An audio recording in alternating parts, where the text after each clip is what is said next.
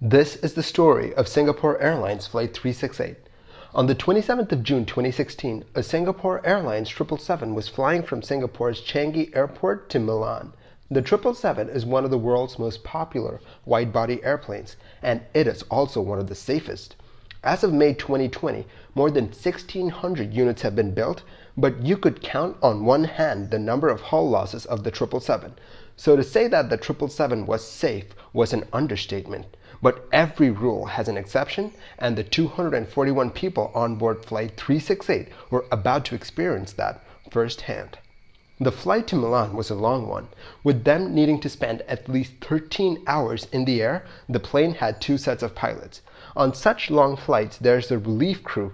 After a certain while, the secondary crew takes over and flies the plane, as it is very much unsafe to have one crew pilot the plane for 13 hours. I can't even type for 2 hours without making mistakes. The plane climbed out of Changi into the dark sky. It was a few hours past midnight. As the plane settled into its cruising altitude of 30,000 feet, the pilots noticed something strange. The left engine showed 17 units of oil, while the right engine showed only 1 unit of oil. A disparity like this is indicative of a much bigger problem. That wasn't all. The oil pressure on the left engine was holding steady, but the oil pressure on the right engine was all over the place, jumping between 65 and 70 psi. The oil was 10 degrees hotter on the right side as well. They scoured through the manuals that they had, but nothing matched what they were seeing on their instruments. It should be noted that at this point, all critical parameters were still in the green.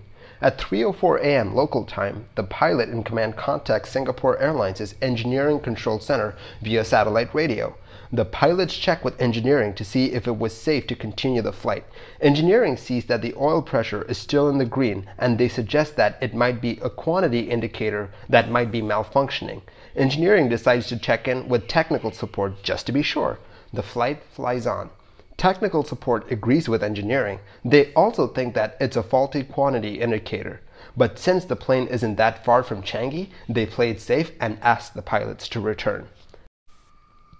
As the co-pilot was checking the fuel system of the plane, they noticed something strange. They were comparing the actual fuel burn to the expected fuel burn and noticed something strange. The plane was unusually efficient today. They had 600 kilograms or 1,300 pounds of excess fuel than they usually would have at this point in the flight. At 3:28 a.m., the crew gets an ACARS message asking them to return to Changi. The pilot in command hops on a conference call with engineering and tech support. The pilot tells everyone else that other than the oil quantity warning, everything appeared to be normal, and they decided to continue on to Milan. But they had to monitor the fuel quantities and the oil parameters extra carefully. Right as the conference call ended, the crew felt a vibration in the control column and the cockpit floor, and just for a split second, they could smell something burning. They then realized that the vibration seemed to go away when they pulled back power on the right engine. Again, the pilot in command was on a conference call with engineering and tech support. They asked the crew to return. Something was wrong. They asked them to operate the right engine at idle, and then as the call was in session, they get word from the cabin letting them know that there was a burnt smell in the cabin. It's an aviator's worst nightmare. All the signs were there. They may have a fire on board. Fires are hard to control in an airplane when you're in an enclosed, pressurized tube filled with fuel. If the fire burns out of control, it could sever vital control lines or weaken the airframe.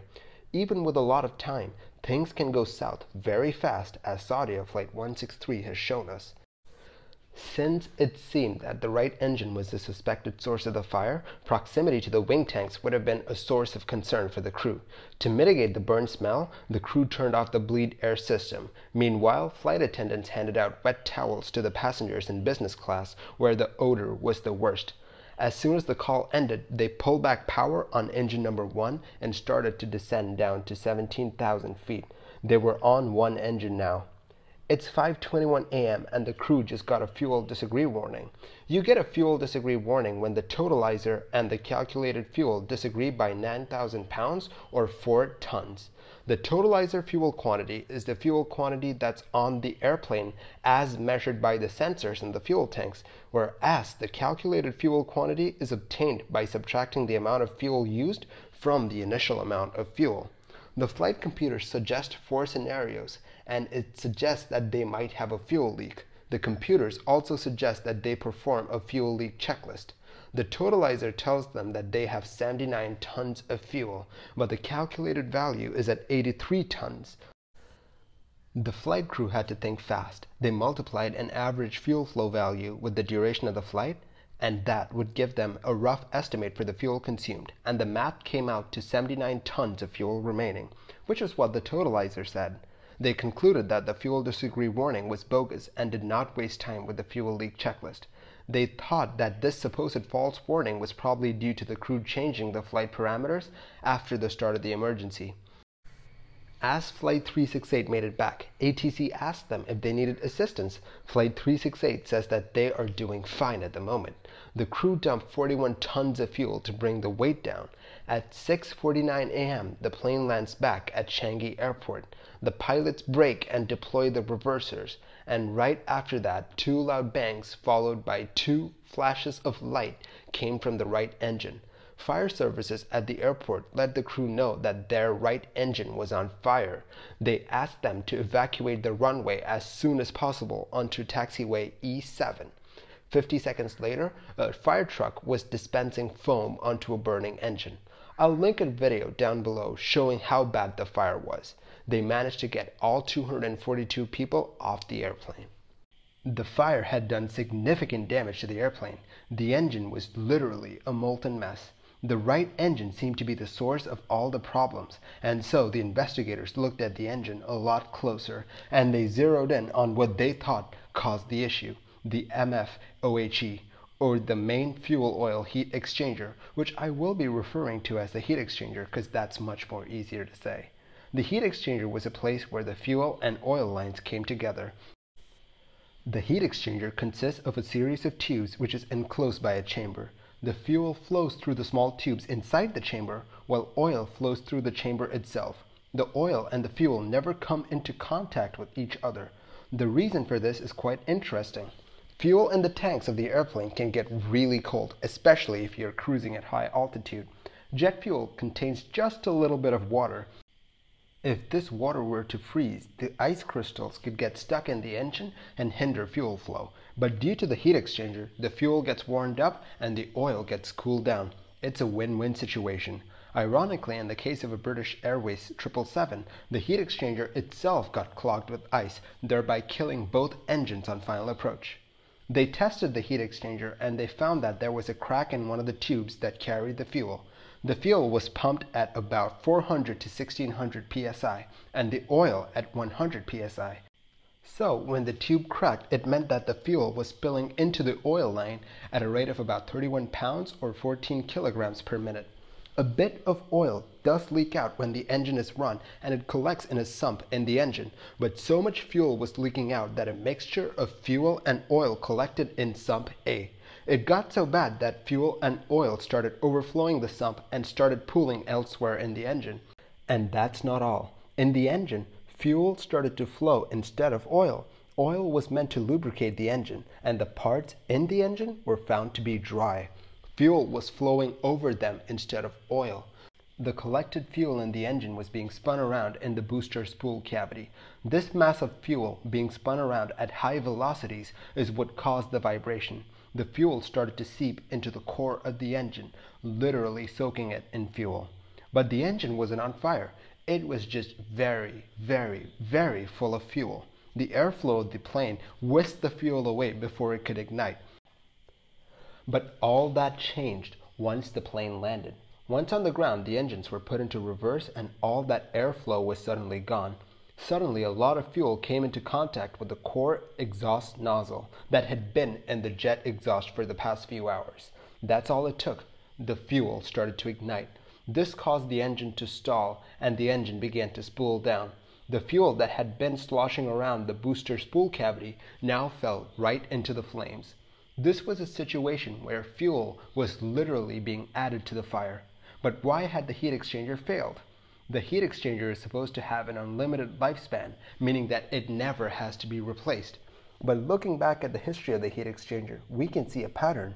Before December of 2013, there had been 9 instances where a heat exchanger had leaked. They repaired them, but they did not find out the reason for the leakage because they would have to tear it apart. In February of 2014, they got 3 more leaky heat exchangers and they decided to get to the root of the issue. They found that the tubes that carried the fuel had been crimped. Crimping is the process of applying a small pressure on the tubes to deform it just a bit so that the tubes cannot slide freely through the support holes. The manufacturer moved to a standard crimping press rather than hand tools. This eliminated the possibility of the crimps being less than perfect due to human error. The bad crimping could have put stress on the tube where the crimped tube met the support plate, and over time a crack can form in the spot.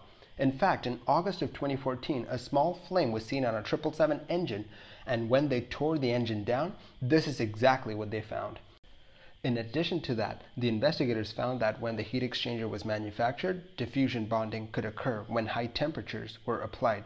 Diffusion bonding is a process whereby similar or dissimilar metals can join under high temperature and pressure through the transfer of atoms at the interface between the metals. Crimping the tube just increased the likelihood and intensity of the fusion bond, and the fusion bond weakened the metal, making it more susceptible to cracks. So the question then becomes, why weren't the faulty heat exchangers replaced? The FAA offers a process known as Continued Airworthiness Assessment Methodologies, or CAM, to help engine manufacturers identify potential unsafe conditions associated with their products.